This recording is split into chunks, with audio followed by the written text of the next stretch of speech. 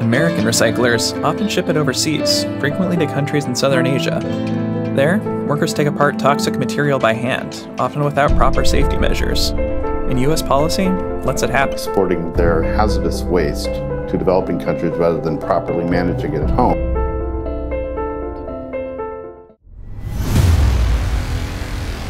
You're charging on the front side, you're selling the material on the back side offshore. You don't do any work in between, you just arrange to have the material loaded into a shipping container and shipped. It's all about the money.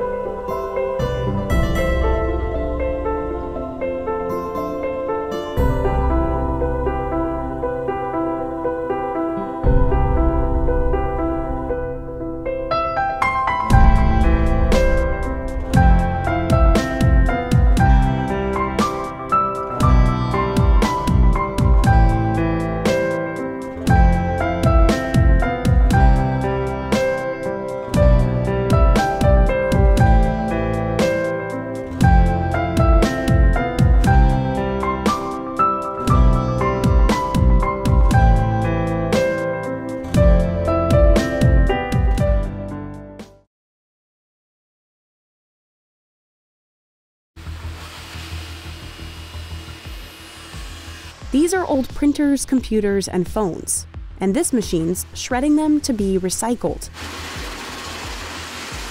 Only about 17% of all electronic waste ends up like this. It's very hard to recycle electronics. They're not designed to be recycled. The first thing that we're trying to do is remove any steel. A giant magnet overhead pulls out all the steel. This is where the charge is added to the material, and based on the plus and minus will repel. So the aluminum gets thrown the farthest away, so that's why aluminum is here. Then the circuit board is in the middle, and the plastic falls right down because it doesn't accept the charge. What's left goes into the Dutch sink float machine, named Otto. So I guess that's the only male machine we have. In Otto, plastic floats, while everything else sinks. We scoop off the top, the good stuff, and that's what will go to Montreal to our plastic compounder, and then goes back to HP to get reused into parts.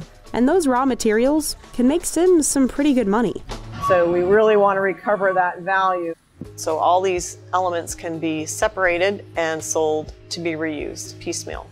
The copper and precious metal streams will go to a copper smelter in Canada or in Europe or Japan. The steel will go to a steel mill here in Tennessee. But with more than 75% of e-waste landfill bound, companies are missing out on huge profits. To put it in perspective, in 2019, an estimated $57 billion worth of precious metals and valuables in electronics were thrown away or burned.